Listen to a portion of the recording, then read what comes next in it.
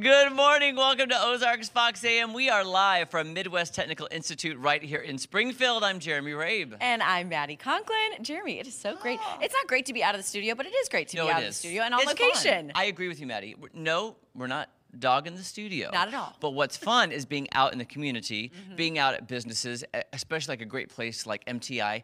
All the cool kids call it MTI. MTI, we're part of the cool kids Midwest club. Technical Institute. MTI, what's up? Hey. Yeah.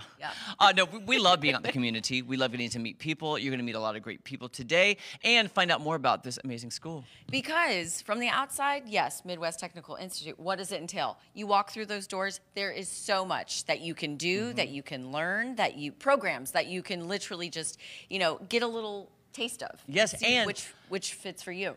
I guarantee if you've been driving on Glenstone, you've driven right past it and you've seen it and you're like, oh, Midwest Technical Institute, what can I do there? Well, there's a lot you can do. Exactly. A lot. And the show coming up, guess what, guys?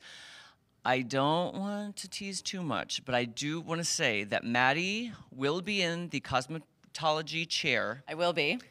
And I may at the hands of a person that has learned to do makeup. Now, I'm used to theater makeup, which is a little heavy, okay? Yeah, I'm used to doing theater makeup. Thank goodness we had our good friend, the instructor.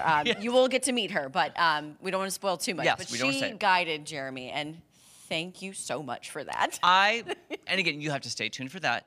Also, too, I am very excited because I get to weld today. You know I love to do home improvements, renovations. I like to build things. I am a hands-on guy. Yeah. So welding was like the last thing on my list to learn.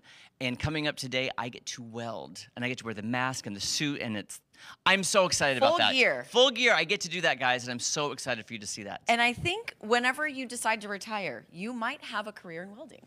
I'm just saying. Or maybe cosmetology. We'll see how it goes today. You'll have to see. We'll see. And by the way, too, if you haven't been following us on social media, we did a really fun quick little video on our social media. We posted on our Facebook, our Instagram, and our TikTok. Yes. Because sometimes it's hard and I forget all the socials that we're on. Yes. Because there's a lot. You will stumble upon it as long as you're checking Ozarks Fox AM either on Facebook, Instagram, or TikTok. Yes, and we have so much fun every morning because we're half asleep still when we get here. Yes, and the ideas are a little bizarre, and somehow they come together. And at that point in time, we're like, "Yes, this is amazing!